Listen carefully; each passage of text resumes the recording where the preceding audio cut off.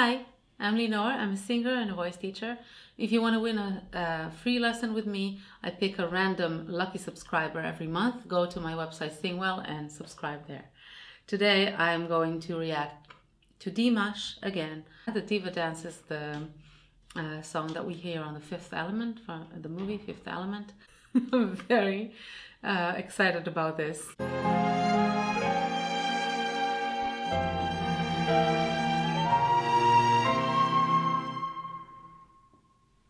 来吧，拆穿吧我的爱，来吧，不怕我给我个痛快，来吧，有遗憾就遗憾，来吧，亲手把往常都散发，就算等过后都会散呀，就算这风一去都要散呀，我是少忘的一点回呀，别假装后悔。 Cool, now he's singing in his baritone register, just a very pleasant pop voice. Not as airy as he usually starts from all of the two numbers that I've seen before. So that's actually refreshing. He's sometimes giving a little bit air into it, but other than that, it's mostly just resonances. Beautiful. Tu sei un'altra donna, ma perché tu non sei più tu? Che mai fate del nostro bene ed è diventato un freddo brivido, le risate le nostre cene, scendo ormai irrecuperabili. Io non sono più il tuo pensiero, non sono più il tuo amore vero, sono il dolce confondo amaro che non mangio. I'm not Italian, but I studied, Italian pronunciation, and I know, the basics. Sounds okay to me. I mean, you Italians, you be the judge, but from a singer's point of view, that's quite good. Perché tu sei un'altra donna, ma perché tu non sei più tu, ma perché non ha detto prima chi. I've never heard him singing so low for so long. Yeah, and he's getting like a little more chesty here. Giving us a little more volume, so the action is coming, I can feel it. Non sarà amato mai quando viene la sera e il ricordo This is a piece of cake for him. It's just la la la. He's not making any effort here whatsoever. A pianotro più grande del mare, più grande del mare.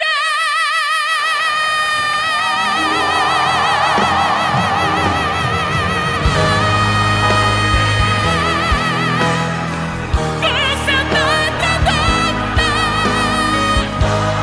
ma perché come sei tu? Whoa, okay. Drama.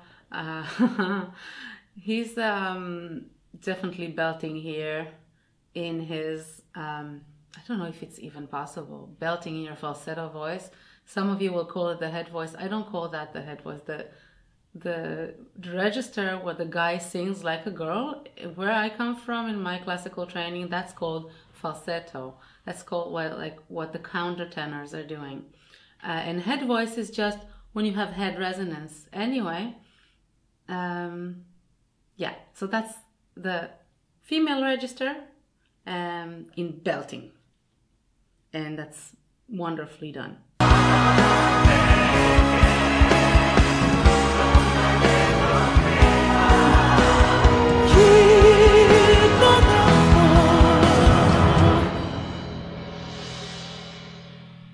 Non sarà amato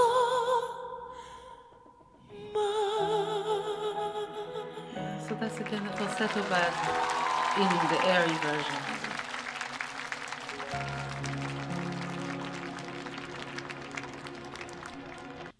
I'm sorry I'm laughing. It's not necessarily funny. It's not necessarily meant to be melodramatic, but because I'm watching it in segments, then I'm just a little bit overwhelmed by it. I should watch the performance as a whole, and then I'll make an opinion also about the performance, the visual part of it.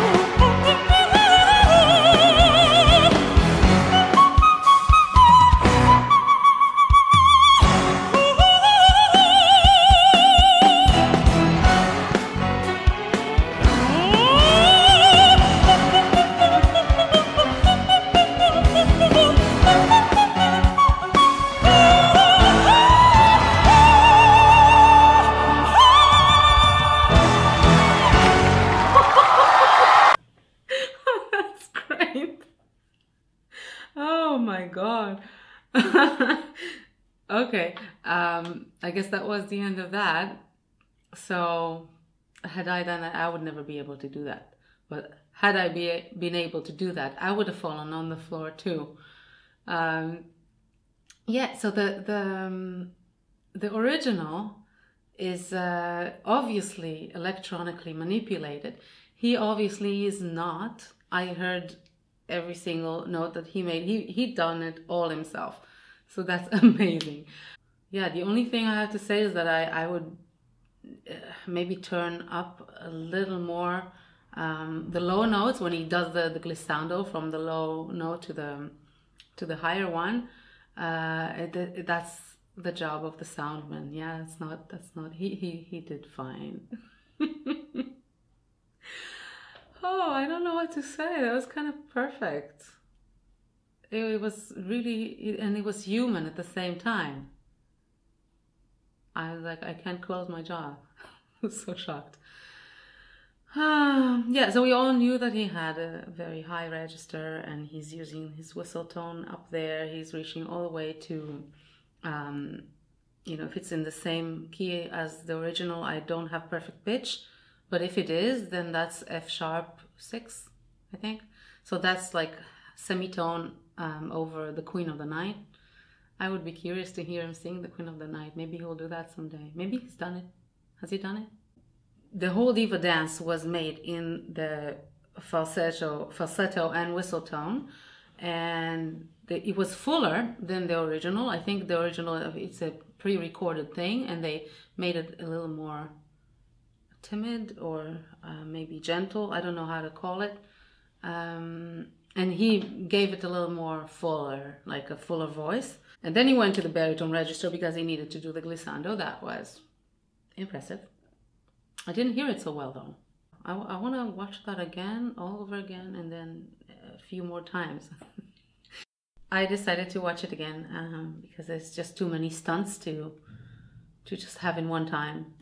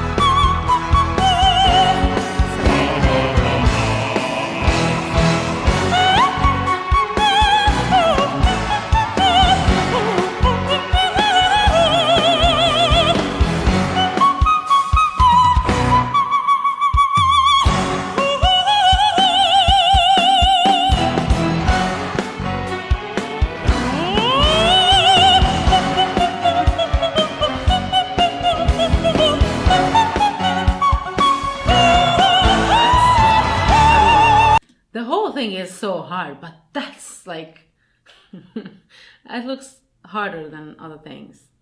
I don't know why. It was just so, it's so accurate, like doing it in staccato, and so, yeah, and just go back to it so easily.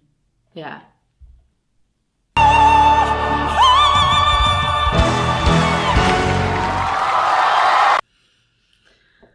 I'm speechless. Yeah.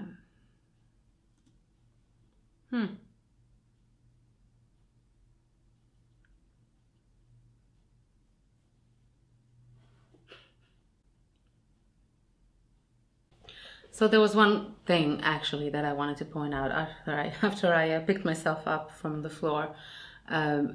Just the in general, the very high notes, the extremely high notes that he makes, and in particular the last one that was both high and long. He tilted his head, and you know, you're supposed to do that, so that was to be expected. But it was really cool to see how he tilted and then went even more backwards to sort of almost lose control and fall back into these instruments, so to speak. So we opera singers, we try to do that. We don't want to tense up when we making high notes. We want to sort of like give in to them, and he did it so much so that he ended up on the floor. Just interesting to see, and I hope you enjoyed it, and subscribe.